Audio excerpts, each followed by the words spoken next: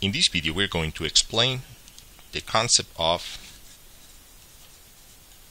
the stack in a microprocessor or a microcontroller. The stack is basically the combination of two things. First, an area in memory.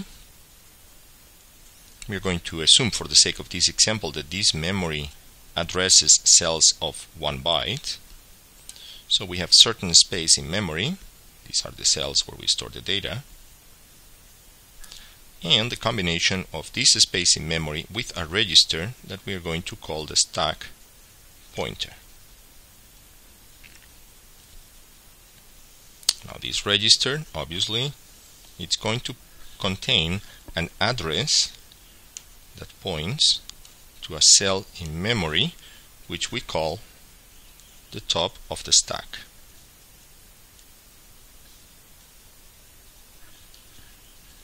And typically we abbreviate this register and we call it SP. Now the mechanism here is very simple and it works as a regular stack. I have memory in which I can store data, and I have a register with an address that points to the top of the stack. The two operations that are allowed in this construction are putting things on top of the stack or removing things, in this case data, from the top of the stack. So the two instructions are push some data,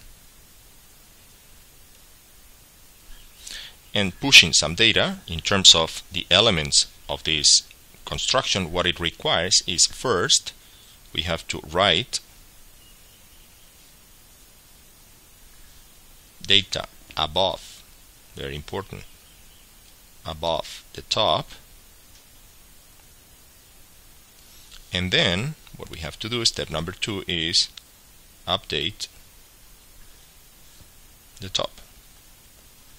So another way of looking at it, this operation, basically what it means is that if we have the memory here, and if this is the stack, and we assume that we have the top here, and therefore our register stack pointer is pointing here, after we execute the push data operation, what happens is the data gets stored in the position above the top, and then this register is modified and points to the previous position in memory. So this is the result of the push data operation. Analogously, the other operation that is allowed is pop data. And as you can imagine, the two steps similar to what happens here that occur when we perform the operation is, first we read the data on top of the stack, and then we update the top. In other words, again, this is our memory, this is the status of the stack, this is the top, and this is our registered stack pointer. After performing the pop data, what we do is we read this data, put it somewhere else, and then we correct this register now to point to the position right below. So this is no longer the top, this is the new top.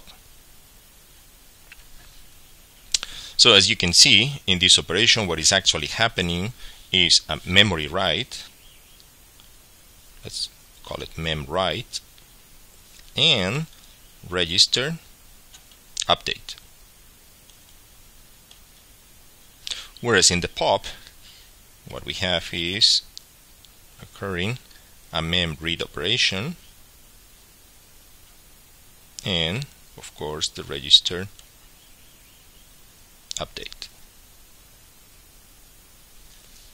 Now, what is this used for? The main purpose of the data is, let's just write it up here, to store temporary results.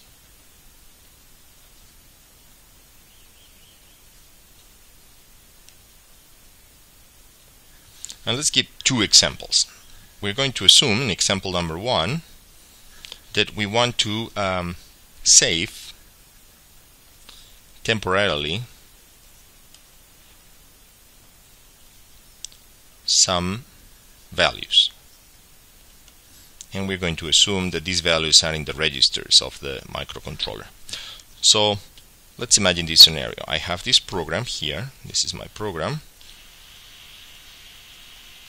These are my instructions, and what I would like to do is save some values before the microprocessor executes this program and restore them at the end.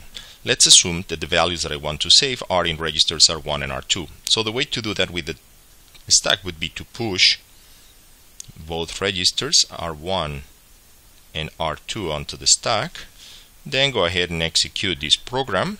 We need to assume that this program is going to leave the stack at exactly the same state as it is found here, and then at the end we simply restore and we say pop R2, pop R1, and with these 4 operations what we achieve is, after executing this code block, both values in R1 and R2 are preserved because I annotate them temporarily on the stack. Then this program may freely manipulate whatever values are in R1 and R2 because I had a copy on the stack, and then I restore this copy to the original values. So I basically preserve the values that were there before.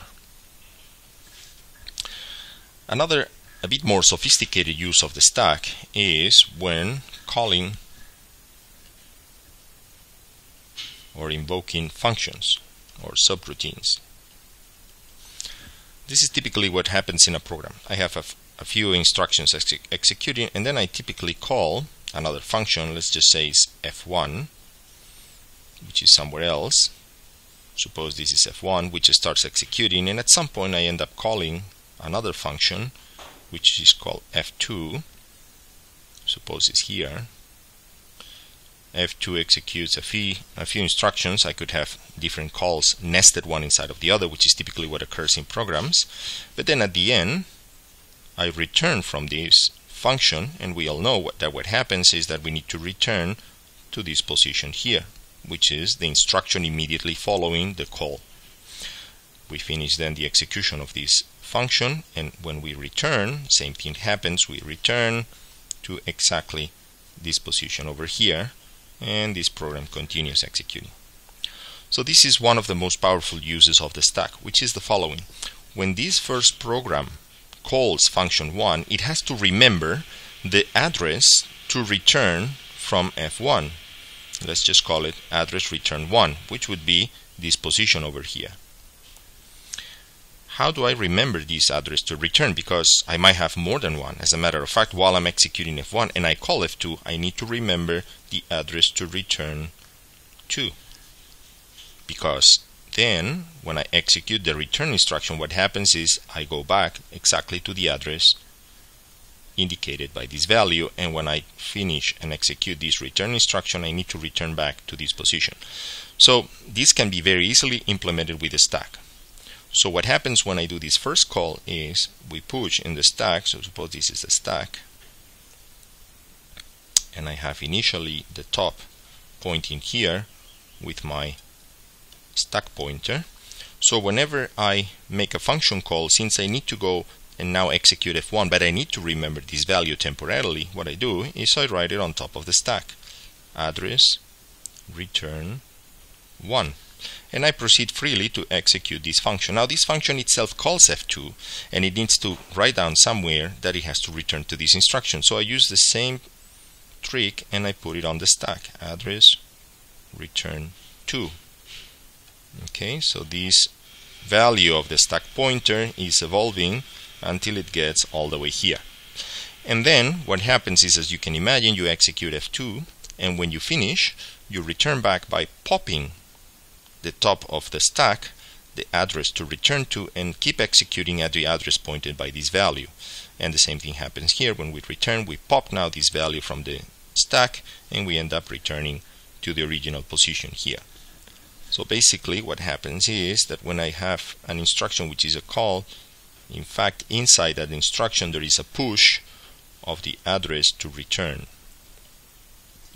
And when I have an instruction which is return, I use the stack again, and inside this instruction what it occurs is there is a pop of the address that we return, and this value needs to be stored in one of the most important registers, which is the program counter. So this is what the stack is typically used for, these two scenarios, and is mostly to annotate or to remember temporary results.